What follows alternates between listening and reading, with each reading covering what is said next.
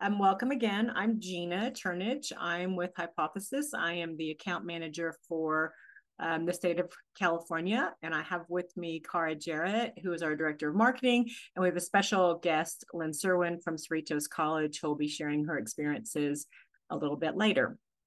But again, if you have any questions, please use the Q&A. Cara is going to be monitoring that to answer any questions and let me know if I need to pause. This is an interactive or a small group, so please just jump in whenever you have a question.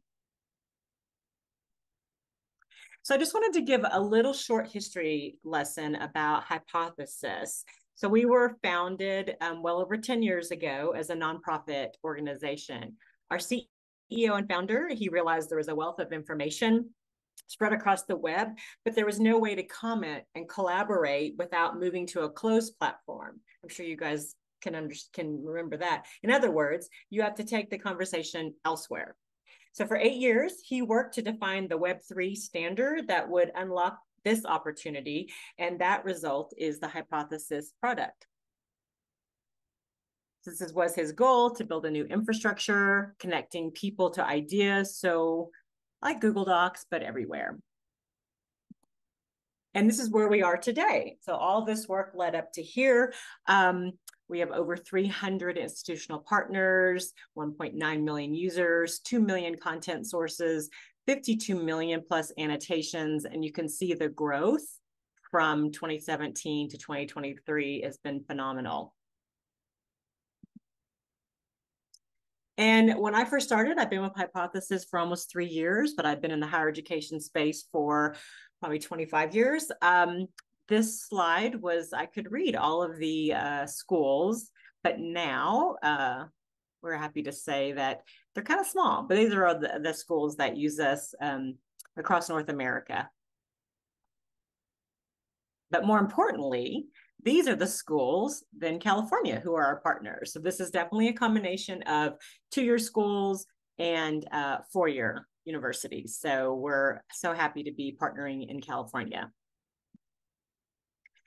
And the reason we're here is to let you know, too, that we have a agreement with College Buy. So if you go to the College Buy's website, you can click on the link and you can see we're here. So this will make, I think, implementation very much easier for your school. That we've already been security review approved. So we're good to go. But I just wanted to let you know that we're there. If you do a search or anyone internally that you work with does a search, we are at the website. And the College Buys, obviously you guys probably know what College Buys does, but we are offering some discounted pricing for all the community colleges in California and also the AICCU group. Cara, any questions before I forge ahead? No, it doesn't look like anyone's asked any in the Q&A yet. Okay, perfect. So we think Hypothesis does 3 things really well. It makes reading active. So like I said, I've been doing this a long time, and I've never seen a way that you can see or hold students accountable for engaging in some content. Quizzes, homework, that comes after, but how do you get them to actively engage with the content and with each other? And Lawrence says it here. He said that Hypothesis delivers on the promise of digital annotation. It also makes reading visible. So again, I've talked to faculty for many years, and students don't read seems to come up pretty consistently. So how do you get a visual or visibility into what students understand, don't understand, have they even engaged? So Hypothesis and social annotation makes reading visible to you, and also makes reading visible for the students as a peer-to-peer learning environment. This is my favorite. It makes reading social and collaborative. So I know we're coming out of the post-pandemic haze, but for a time, we were trying to build community, right? We were trying to be included in the conversation, and trying to adjust to just being online. So Shannon says that she thinks kind of Hypothesis as her literary Facebook. And then when she doesn't understand something, she can reach out and say, am I crazy? Or does anybody else not understand this? And somebody else can jump in and help or say yes.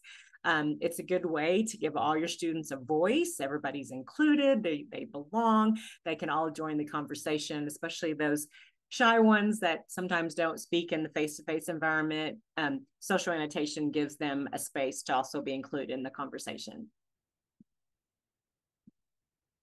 And our LMS app has been around now for 3-4+ years. So we definitely are starting to get some case studies, some data, some proof about social annotation and how it improves retention, engagement. So we think that there's a 3-way value proposition. Teachers, you can, like I said, engage to see if the students did the reading or they're struggling, or what you need to address. What did they skip? That's also, like, I need to address that. For schools, as far as retention, persistence, and then students, they get to have conversations with their peers, and you can be sort of let them be the center of authority, and you can facilitate that conversation, and they will engage with each other. And just a case in point, this is a recent case study we published from UT Austin in a big physics course, which is sort of that intro course that's probably tough for a lot of students. And we had 2 cohorts. We had a non-social annotation hypothesis use cohort, and then we had the hypothesis cohort, and those assignments were, as some of my faculty call it, essayed, so social annotation reading assignments. And you can see just by the graph, as you typically have, the students really engage the first week or so of the class, and then it just drops off. But the students who were engaged in social annotation, you can see they persisted throughout the semester, probably spiked during more test days, and they were probably 5 times longer engaged in the content than the students who were not using social annotation. And this is what I love this, because like I said, I've been doing this a long time. I've worked with a lot of technology. And when I saw hypothesis and sort of the ease of implementation, I was just thrilled. And I'm going to show you what it looks like in Canvas so you can see it, but these are just some screenshots that it makes your course documents and websites annotatable with a single sign-on. We added this new feature, which has been highly waited for, where you can annotate YouTube video transcripts, so you can have conversations in the margins while you're watching a video and have conversations. And in Canvas, SpeedGrader is awesome. So you can grade the student's engagement in the assignment in SpeedGrader. So you can see how it sets up with the reading assignment. I see Jennifer's interaction with the content and with her peers, and I can give her a grade, give her some feedback. I can use rubrics if I want, and I can easily scroll to the next student or drop down to the next student. And also you can use group sets in your Canvas, and you would set those up prior. So if you want to create more intimate reading conversations on the same reading assignment, or if maybe you're doing a project and each group is doing a different project, or maybe you want to have groups of 1 because you're doing some one-on-one work with the students, then you would use that in Canvas. So what can you annotate?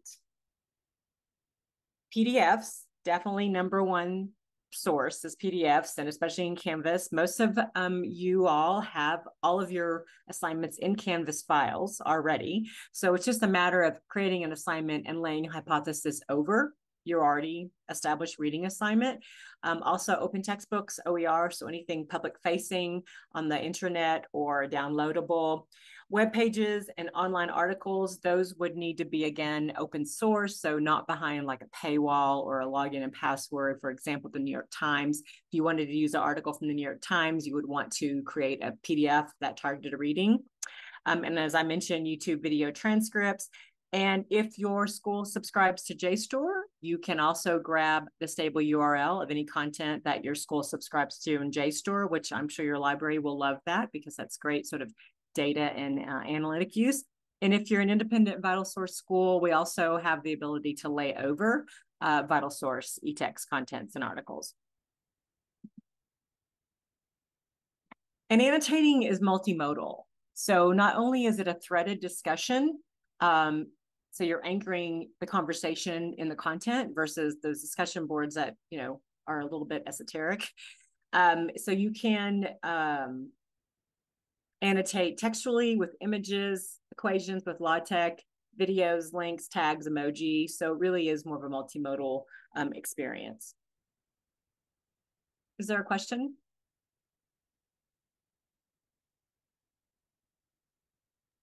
Yeah, so it looks like there's two questions. Can you use it on ebooks? And could you use it on TED Talks from the TED Talks website? Whoops. So if the TED Talk website has the transcript that's accessible and is public facing, yes. And the same with an e-text is if it's public, maybe a LibreText or something that's OpenStax that's open or content that's open, yes. Vital Source, if we can turn that on, you can use it over Vital Source. Because Hypothesis comes to the reading, it's not part of the sort of account creation and relationship. We have to be able to lay over content. So I think that would just depend on where you're getting your textbook content from. And we're working on expanding that so that we can lay over more e-text. And also Lynn and I were talking about Canvas pages. So we're working on the Canvas pages where you could grab a Canvas page, and perhaps that's where some of your textbook content could live as well. Does that answer your question? What if an ebook that the library bought copies of? I'm curious because I use these quite a bit in my classes. So that's from Sarah Kirby. It seems like, and Lynn may be able to clarify this too, but it seems like if the library has purchased it, either you could, if it's part of JSTOR, for one thing, I know you can grab the textbook, the URL for that. If it's outside of JSTOR and it's with some other subscription, I'm not 100% sure. You might have to create PDFs of targeted readings from the textbooks and not the entire, because you really wouldn't want them annotating the entire textbook anyway. You really do want to lead and guide them to what you want them to engage in instead of just assigning the whole textbook. But maybe Lynn can address that from her perspective Yeah. when she shares. Oh, Yeah. you can Do go you ahead. want me to answer it Yeah, then? yeah, please. Or now? No, now. Good. Yeah. Okay. Yep. Two things. One, I have used Hypothesis with the TED Talk transcripts. That works great on a TED website. And two, as with regard to your library, purchasing and providing text to you, are they providing it to you in a PDF? Because if they're providing it to you in a PDF, you could just use the PDF. If they're providing it to you in some way, because it is available to your students through your library, you can copy those portions, put it in a PDF, and then put it to Hypothesis. The only thing is, this is something I'm learning with my new role as ZTC lead, is that you need to make sure that you add the link to your library source in a PDF if you're taking just a portion of that source. That shows that you have the copyright covered. Sounds very similar to like the JSTOR integration we have where you're grabbing that stable URL. Yeah, nice. Perfect. Good questions. I love those questions. Anything else, Cara? So it looks like Sarah responded. She said it is not provided as a PDF, but I suppose I could place those book chapters in a PDF. Thank you. Oh, perfect. Okay, good. All right, I think we're good. All right, so let me get out of my slideshow. If I can figure out how to get out of my slideshow. Oops, nope, I don't want to do that. All right. So hopefully you all can see my Hypothesis course. Should look familiar to you, should look familiar from your students' perspective. So the great thing is, again, Hypothesis is not a platform. It's an external tool that works within the workflow of Canvas. So it never takes your students outside of Canvas. It doesn't take them to another platform, then bring them back in. It doesn't sync the grades. The grades automatically flow from SpeedGrader into your gradebook. So we are very particular about privacy concerns, and we only capture student names and the courses they're in. We don't market to students. We don't accept pay from student, things like that. So if that's important to you, then it aligns with our strategy. So the student would come into their assignment. They would click on the assignment that you've created for them. In this situation, this is an open education resource textbook on chemistry. So these are my directions. So I've given my students some directions, some assignment details, and I'm sure Lynn can talk about that. But from what we hear, you really do need to be kind of explicit, especially in the beginning. Like, what do you expect from them? What does this mean? Because I don't know that a lot of students have experience annotating or reading and annotating. So you really want to be a little bit more probably specific, or maybe you do prompts within your annotation to let them know what's expected.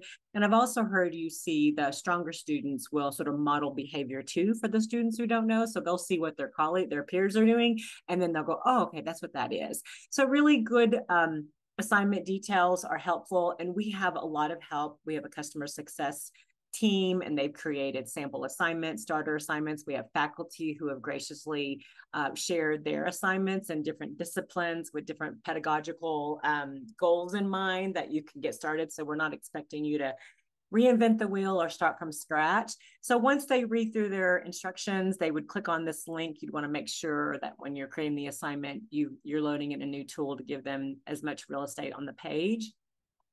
And hopefully you saw that hypothesis shelf kind of rolled over as I turned it on. So here is my reading assignment. This is, like I said, an OER textbook, and here's hypothesis. So hypothesis lays over the reading assignment, as I mentioned earlier. And the student can close it if they want to just read a clean copy. They can also click this little button here if they really don't want to see any other annotations before they start to join the conversation. And you can see it's a threaded discussion. So it is anchoring, like our discussion boards, anchoring the discussion in the context of the reading, right? Instead of like outside of the reading. So you can see I can annotate. There's a YouTube video, as I mentioned, multimodal. There's images. There's no limit to the amount of threaded discussion I can have. So I can, to respond, there's no number. So the amount of threaded discussion is unlimited. So once I post it, you can see I've responded. But to get started, so the students can start annotating, they're going to read through their document. And when they're ready to join the conversation, they're going to click on the text they want to talk about. They can highlight. So highlighting is that private act, that we've been doing forever on eText for self-study, not to be shared with you or their peers. But annotate is where the collaboration starts. So you can see once I let go of that, there's my name. There's the text I'm going to talk about, annotate, and then here's my text box. And then you can see across the top, I've got bolding, italics, parentheses. This is where I can do my YouTube video or maybe a link to another article. Maybe this document doesn't do a good job of explaining the structure of DNA, and my colleague, my fellow student wants to post in a YouTube video saying this makes more sense to me. I can post that there. Images, as you saw already in the post, LaTeX for any equations. So I would start typing my response here. And then I could tag it. So tagging is just a way to search for topics, or by student name, you can search as well. So I can tag it, kind of like a Google search. If I'm not ready to share at the class yet, I can say only me, not ready to share. But it's important that they know they can't do only me if they do want to share with the class. I know that comes up once in a while where a student says, "That's not showing up," because they only posted it to themselves. So once I'm ready to share with the class, I click on that, and then you can see here's my annotation. As the owner of the annotation, only I can edit or delete it, but anybody can now reply to it. And then there is some searchable, like I said, in this box, I can search my tags. I can search by student name. I can move annotations up and down. Maybe I want the newest ones on top. And also, if you have new annotations and you're in here, a little red circle will show up, which tells you, I think you've got new annotations. This is our support ticket button so students can contact support directly from here. We don't expect you to be tech support, but as I mentioned earlier, there's very minimal tech support needed usually from what I've seen. And then you can also talk to support as well. Is there a question? So it looks like Shannon has asked, is tagging accomplished using a taxonomy, or is it more like a folksonomy organically generated by each user?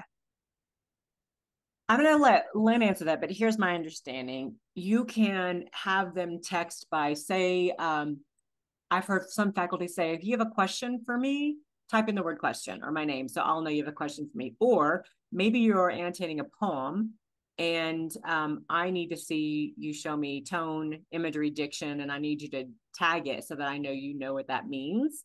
And those are ways to search, but certainly by topics, by vocabulary. I mean, I think, Lynn, do you have any feedback on that?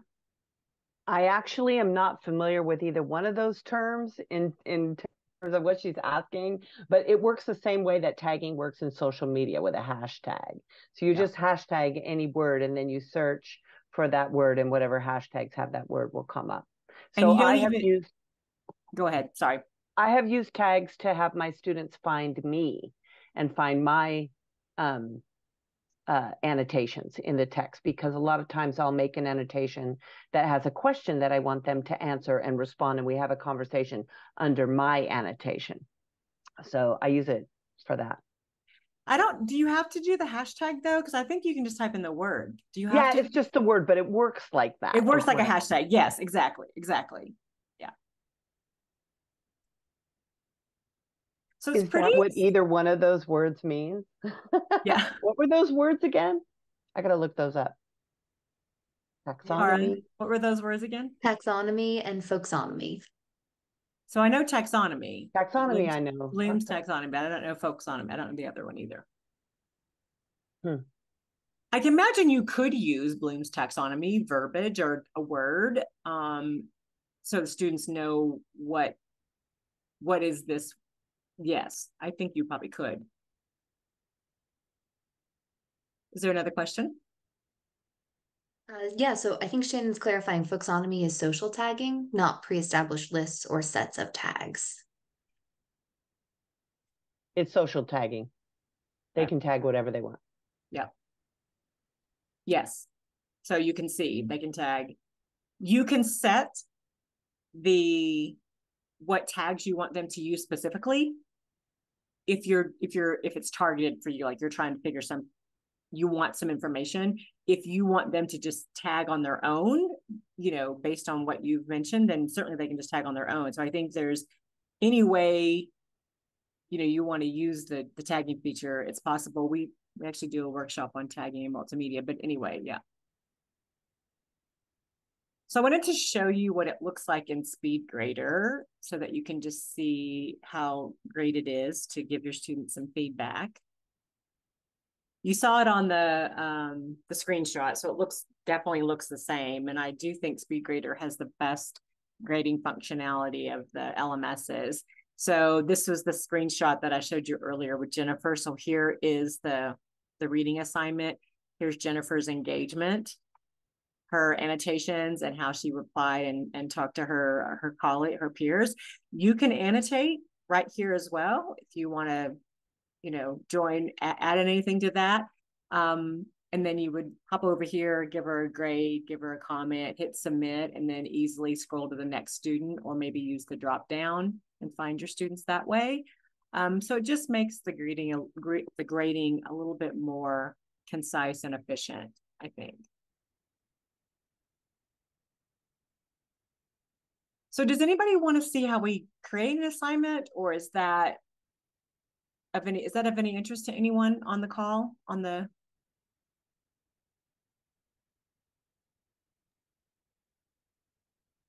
Anybody responding, Cara? No, I think we can just keep moving forward. Okay, perfect.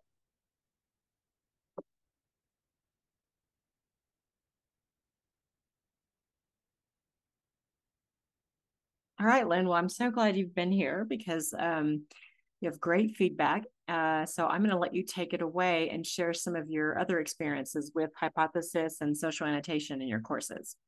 Okay. Well, thank you so much again for asking me to come and speak with everyone. I'm curious, are the participants here primarily faculty, or are you instructional designers, IT, admin? Who is here? I took a look and it looks like we have a healthy mix of faculty and admin instructional designers. Okay, great. Because my experience is primarily as a instructor using the tool, but I also am part of the distance education team and help bring the tool to the campus, so I can address that a little bit as well. Okay, so I have been teaching English at Cerritos College for 30 years, and I started teaching online in 1999, like way back in the Stone Ages when it was completely different than it is now. So I've watched a lot of evolutions of technology come through. Um, and I've taught, in person, hybrid, and completely online, all levels of composition and some short story fiction. So as that professor, I always struggle with students doing the reading and trying to replicate in an online environment that kind of classroom environment you get when you jigsaw a reading, which is breaking it up into pieces and having small groups talk about it. Hypothesis really allows for you to replicate that small group reading experience or a jigsaw in the online environment. It is really exciting to get students to engage in the reading in a way that just assigning the reading and giving them a discussion board doesn't do. And it's more engaging than a Google Doc because it is, well, if you are doing it on the web, Hypothesis is available as a plugin on the web. You could, and I was thinking I could just have my students all make their own accounts, but it's the Canvas interface that makes the biggest difference. The Canvas interface is invaluable to having your students engage with your reading in a more effective way. Because they don't have to leave Canvas. It is all right there. And that is huge. As the DE coordinator for student engagement and success, part of my role was to research tools that would be helpful to help students engage. And Hypothesis I found in the spring of 2021, and I wanted to try it. I think I got some outreach from Hypothesis, connected with me and said, we see you have it, but there's only like one professor using it. I'm like, we have it. I didn't even know. So evidently one of our political science professors had contacted Hypothesis and they gave him a trial. Well, he didn't tell me, he didn't tell the DE team, like nobody knew it was there. So as soon as I got involved, then we really started rolling it out to the campus. And we went from that one user in 2021 to, I forget how many users we have now. I think I looked it up. Almost 2,700. So that's pretty exciting in 2.5 years. I primarily teach English 100, which is the composition course, but I also teach English 100 with the CoRec, the co-requisite composition course. And I'm teaching that online, 100% online, which it gives unique challenges. There's a unique challenge to teaching that class online. And the more I have my students engage with each other and with the content, the more successful they are. They need the whole purpose of that co-requisite support course in English and freshman comp is to provide that extra support or the just-in-time remediation that the students need. And Hypothesis really allows me to do that, both with reading and then also with skills development. I can have them work on a worksheet together or a directed learning activity together. Any way to get them working together because a lot of students in that class, in English 100 as well, and this may be true across all campuses, there are students who do not have any confidence in themselves. And they want to make sure they're doing it right before they do any kind of submission, because they are worried that getting it wrong means that they're not learning, which is exactly the opposite of we know to be true. So there's a huge disconnect between what they think learning is and what we think learning is. And hypothesis allows that kind of muddy gray area for them to be able to practice. Low stakes. Very, very good for that. So I'll get back to, what I do when we get into the Q&A at the end and after the results, but I wanted to talk a little bit about how we implemented hypothesis on our campus. One of the things that we really like about it is that it is accessible and it's secure. We have a universal technology task force at our campus that has to vet all of the external tools that get integrated into Canvas. And Hypothesis passed with flying colors. They have all of the accessibility tools in place. They have an OCR tool where you're able to take your PDF and run it through the OCR. It's, fallible. There are problems with all of those OCR tools and unclear PDFs, but it's available to you. Whereas just asking your students to read a PDF that you've just put in your class is not accessible. So that is going to run you into trouble. And this helps avoid that. Okay. So the pain points that we all have is our students not reading. That is the number one problem, I think, that we see in in-person, hybrid, online, remote, all classes.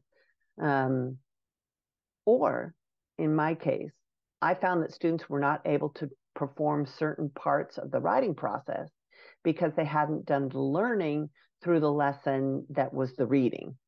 I have minimal or zero engagement of students connecting to each other with reading when it is just simply assigned, which is what I did for years. I think a lot of us have done this for years. Read chapter 1, page 32, 31, and be prepared to discuss it in class next time.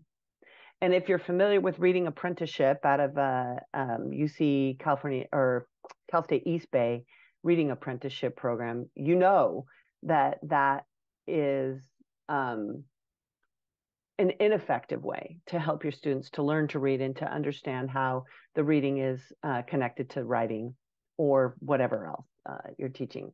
So hypothesis allows us to kind of bring that visibility that Gina was talking about before. So I really like that and the social aspect. The comment where it said, this is like my Facebook, I can ask. I find this to be invaluable with those less confident students, that they are able to see how someone else approached it. The confident students are going to get in there first. They make the annotations. It just opens the door for those shy, introverted ones who do not want to do this on their own and get it wrong. If you are using reading outside of an assignment, and then you're asking students to discuss it in a discussion board that's low stakes or has no points attached to it, the likelihood of them engaging with that is pretty low. But because hypothesis integrates with assignments, it can be a discussion assignment or a submission assignment. Either way, they are able to fulfill a requirement of the course, which pretty much all students will engage with something that's a requirement in the course. So all of my reading gets some level of low stakes credit. And the results, the benefits. Hypothesis has a wealth of resources for you as a subscriber. This has been invaluable for us. We get a concierge type service support person who we can contact directly that person can also provide training for your campus. They have a fantastic resource website or series of websites. It's like a repository of work site case studies and assignments and all kinds of things. You want to just try it, you can have your students annotate your syllabus. There's a syllabus assignment, and it's already made for you on the hypothesis support services. So those are huge. I'm glad you mentioned that non-academic content, because I was going to add to all of your, you don't have to just annotate academic content. I mean, study guides to help students prepare for a test, project instructions to make sure they understand what the project entails, the syllabus to make sure they know, what are they excited about? What are they worried about? When's the first test?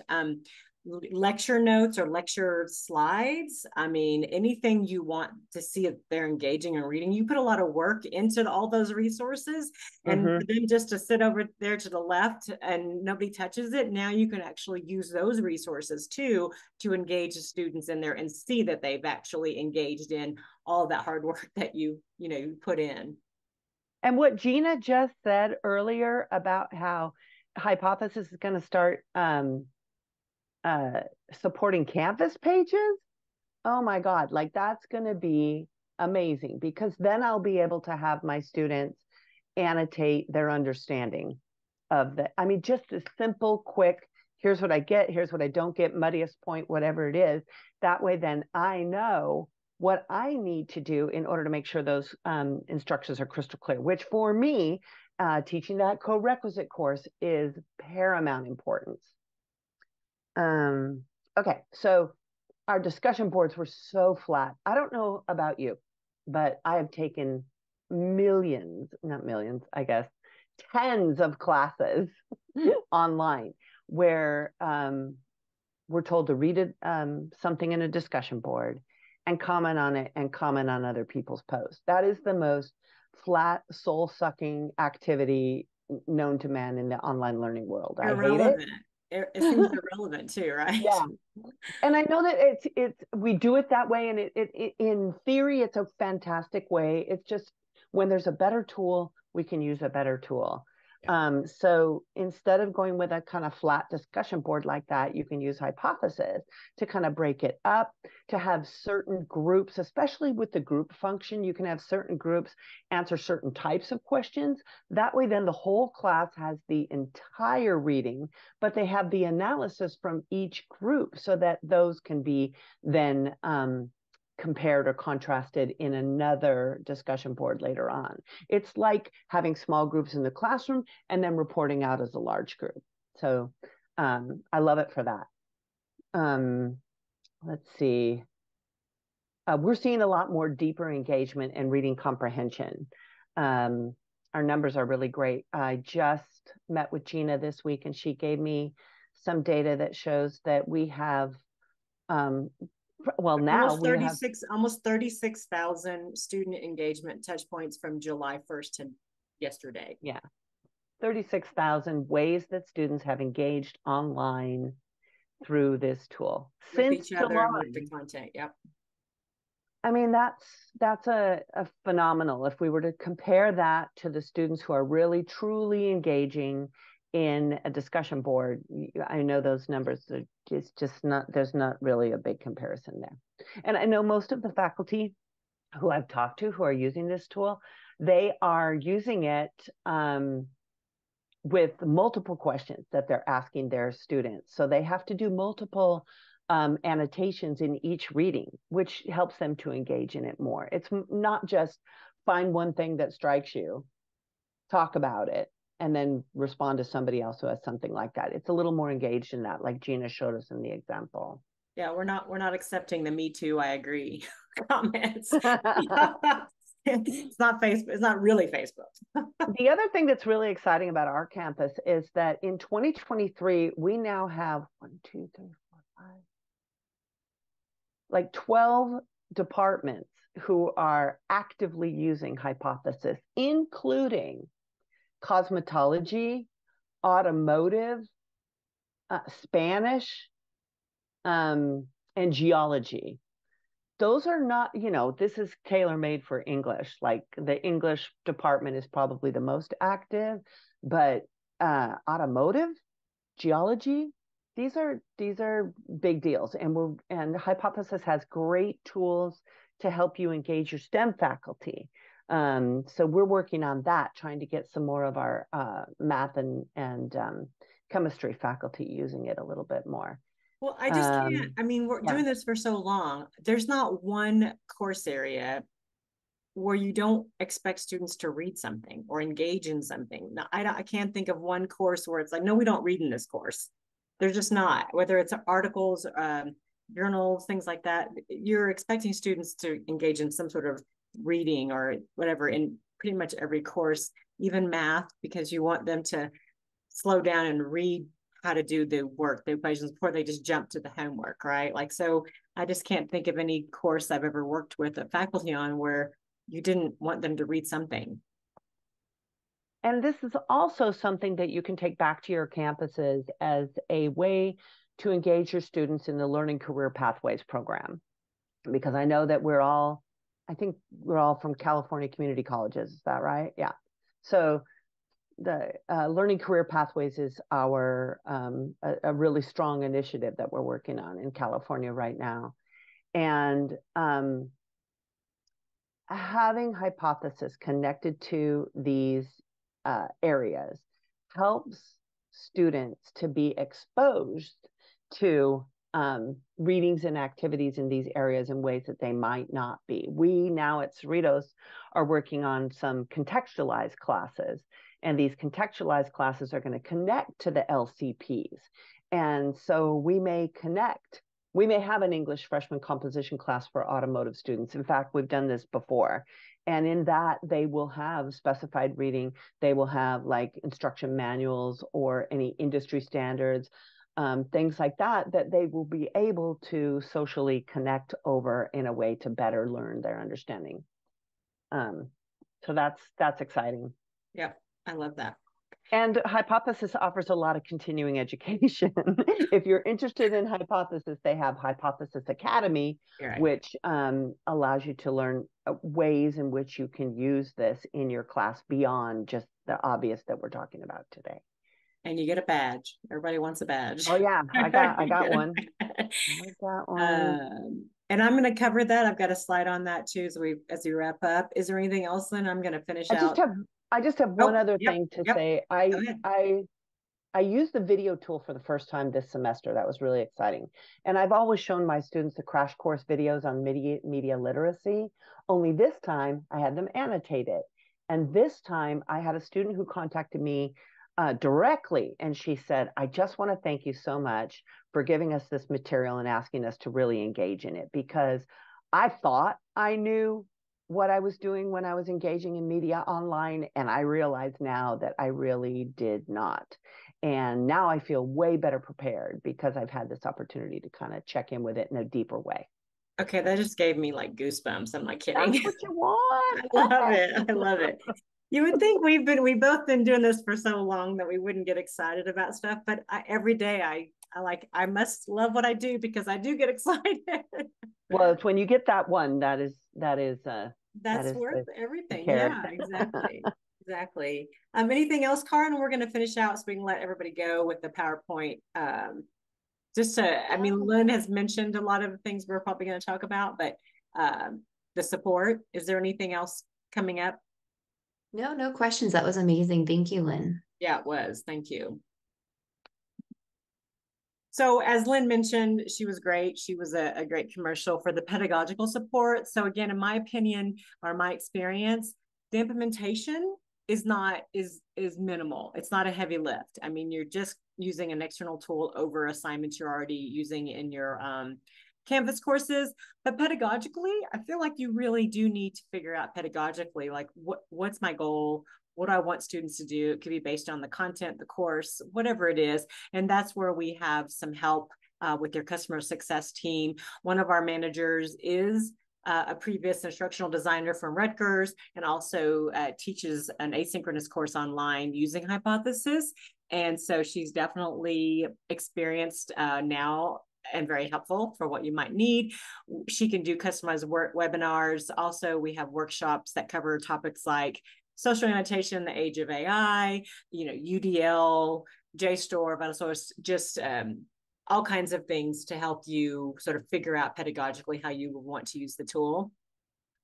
Sample assignments, I mentioned all of that, and tech support. So definitely great opportunities. And as Lynn mentioned, Hypothesis Academy, it's a 2-week asynchronous course, probably takes about 3 to 5 hours of your time, but you actually will create an assignment, whether it's just social annotation or if it's something to do with AI, that when you're finished, you've got something you can use. And you also can connect with other educators in the Slack channel and share resources, share information.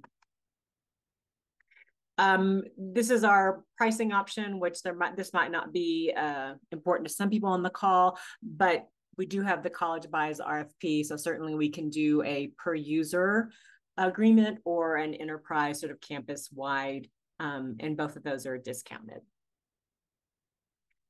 So that's all I have. If you want to reach out to me with questions or send someone else to me, I'm easily at gina@hypothesis.com. I'd be happy to talk to you guys, and we really do appreciate your time. Thanks, Lynn, again, for your feedback and sharing. And thank you everybody else who joined. We'll have this recording. We'll send it to the FCCC people, and hopefully they'll have that as a resource for anybody that couldn't make it today. Thanks, everybody. Thank you, Gina. Thank you, Carl.